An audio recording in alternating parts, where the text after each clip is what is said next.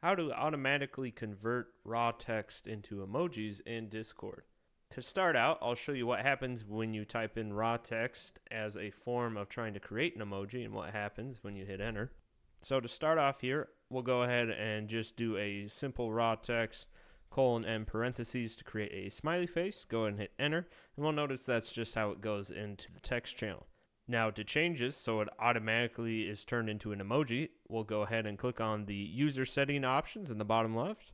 From there, we'll go over to the user settings sidebar, go all the way down until you get to text and images.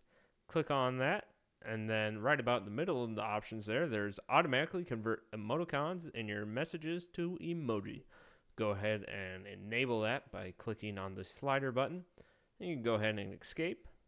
And then we'll go ahead and type in the exact same raw text we had before with the colon and parentheses. Go ahead and hit enter, and we'll notice that it changed it to an emoji. So that's how you turn on automatic changing of emoticons to emoji in Discord.